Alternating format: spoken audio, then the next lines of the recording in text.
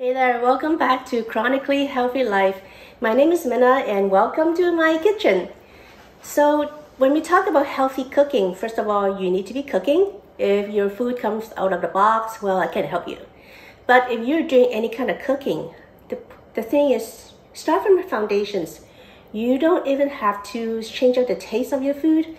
All you have to do is switch out a few key ingredients and you're on your way to a healthier life. So today let's talk about salt. That's like the foundation of any kind of cooking. And when you switch out the salt, you're not really compromising on flavor or anything. It just makes your food a little healthier. As you may know, a lot of the table salt out there has microplastics in it, which is definitely not what you want in your food. So swap out those microplastics for something like trace minerals that is very beneficial for your health.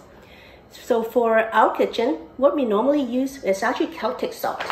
Now Celtic salt is gray and it's a little bit moist, so it's good for cooking. But if you want to use for like a salt grinder, something like Himalayan salt is really good for you. Both of them contain trace minerals like potassium, sodium, iron, some other ones. So Himalayan salt is also what I use for my bath salt also. So that's another use for if you think you have a big bag of salt and not going to use it all, you can use it as a bath salt. Now the other alternatives that you can find, I have a Korean bamboo salt, which actually looks just like any salt. It's white and it has trace minerals and antioxidants, so it's really good for you. Another one is called lava salt, and it is actually black.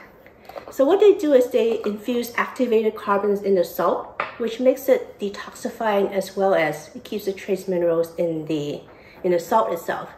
So there you have it.